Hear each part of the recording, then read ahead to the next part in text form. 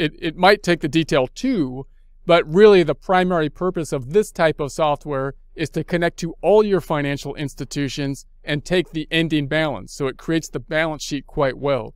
And it doesn't only connect to the bank here, it can connect to all your financial institutions. So it can basically create your financial balance sheet, and then you'd have to supplement it with anything else. In other words, it can connect to your bank account, get your checking account. It can connect to your savings account.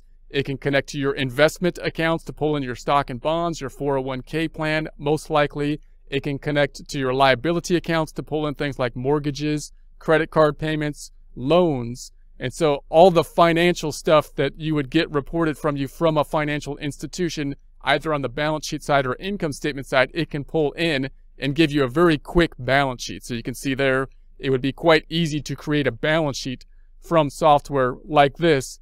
Although any non-financial institution related thing you would have to add, meaning such as the house. The house isn't on the financial statement. The mortgage related to the house would be gotten from the institution, the financial institution, but the value of the house itself wouldn't be on there. You'd have to get an appraisal and add that. Any household goods, a car, that kind of stuff, you'd have to kind of supplement on it.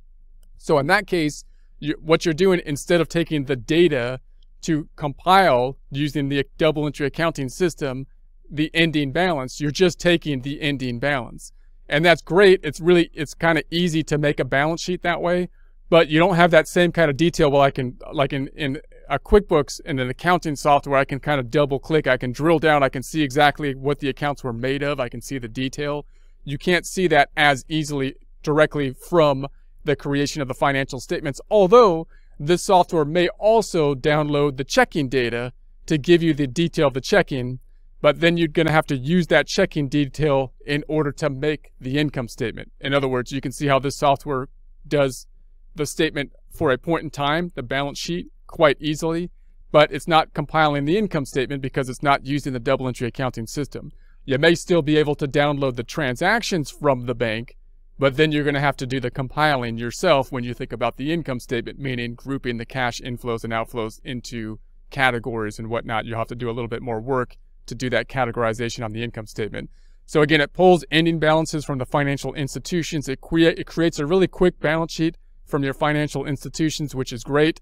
Does not create the income statement easily. That's the problem. It does not use the double entry accounting system. So when you're using this system to check whether you made errors or whether someone like stole your money or something like that, you're trying to reconcile your bank account and that kind of thing, it doesn't do that stuff well because you're not using the double entry accounting system. It's just pulling in the ending balances. You're not really looking at the activity. You're just saying, here's where I was last time, here I am this time. If I want the detail, then I got to make it myself. It may be faster, however, because it does create the balance sheet very fast. And then you got to think about, is compiling the income statement on a periodic basis, putting it together in some way that might be a little bit more difficult than the accounting software, worth the time, as opposed to entering the data into accounting software where I'm using a double entry accounting system and I got to deal with that whole thing of entering the data on a double entry accounting system. So of the two softwares, the accounting software would be things like QuickBooks. So if you're actually doing the double entry accounting system, you could use QuickBooks. And you might say, well, that's a business software.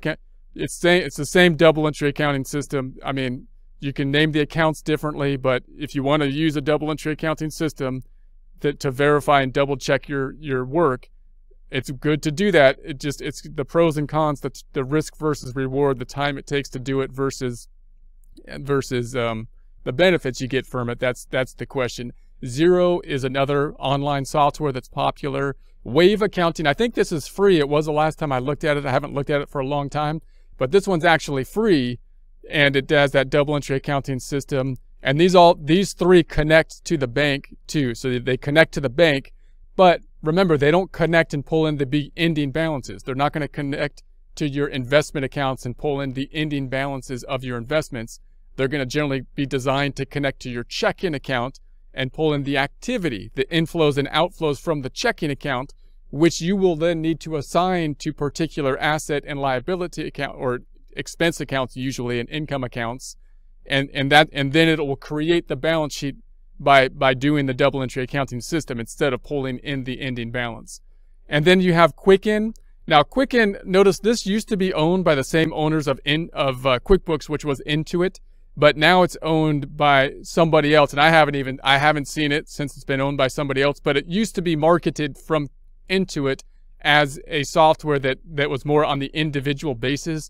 So this one I put on both lists because I think it does some things that are double entry accounting, and I think it does some things that are the second method we'll look at, which is the ending balances, which actually makes it, I would think, a little bit more complex, meaning this is kind of more advanced individual software because I think it's taking into consideration some components of the double entry accounting system and trying to pull in the ending balances, which again, that gets a little confusing, although it might have a whole lot more functionality. And I don't know how it's been really since the new owners Intuit, the owners of QuickBooks. QuickBooks is a huge company, so I don't know who owns it now and how how good it is since it's been removed there. But it's more advanced